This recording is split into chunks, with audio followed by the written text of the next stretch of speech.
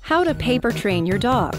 Dogs have to learn bowel etiquette much quicker than humans, and these helpful steps will make sure your paper-trained pooch becomes man's best friend, not your carpet's worst nightmare.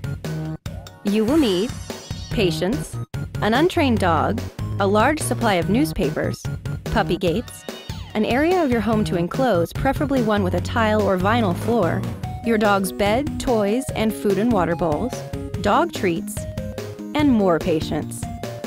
Step 1. Muster your patience. Heaps of it if you're training a puppy.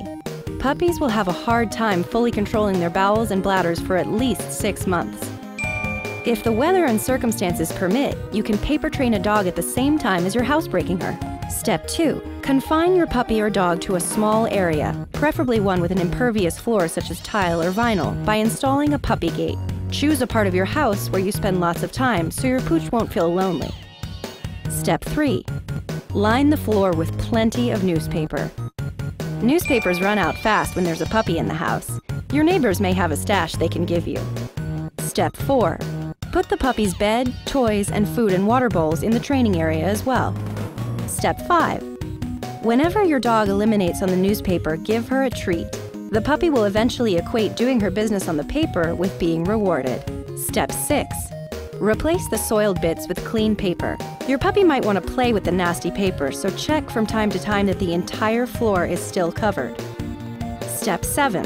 Dogs generally dislike going to the bathroom near where they eat or sleep, so they'll eventually begin to do their business in one specific area. Once your dog has been doing this for a few days, gradually remove all newspapers except in this area. Step 8.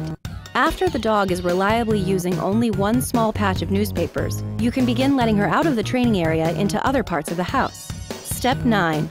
Watch for signs that your dog needs to use the paper, squatting, circling, or sniffing the floor.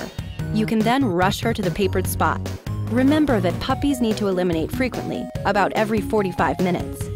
Step 10. Unless you live in the top floor of a high-rise and have a tiny dog, paper training is just the first step. Now you and your pet are ready to move on to housebreaking. Did you know?